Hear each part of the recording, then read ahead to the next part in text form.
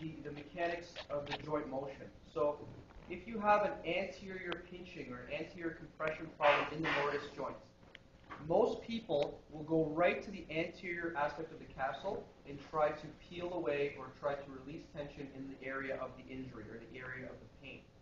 But you have to remember that when you're talking about joint mechanics, if a joint is free to move, you'll have no compression on either side of the joint. So in this case, superior and inferior side, there'll be no joint compression. Okay? However, if the inferior part of the joint in this situation is tight, it will not allow that rotation to occur. So right when we get to the end of motion, it'll actually cause a compression to occur on the contralateral side of the joint. Okay? So this occurs in various areas in the body. When you go into a Kemp's position and you get a pinching in the cervical spine, in the joints, you actually have to also look at the contralateral side of the joint. So you would look at longus colli, longus capitis, you look at the anterior fascia. Okay?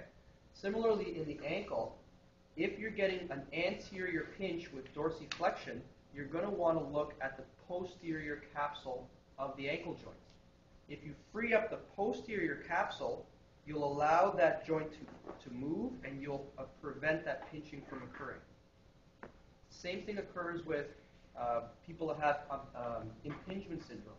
If you're impinging on the superior aspect of the joint, sure, you're going to want to treat the result of the impingement, the supraspinatus tendinosis or tendinopathy or problem, but you're also going to want to check the inferior and posterior aspect of the capsule, which is causing the humerus to rise up into the acromial hood.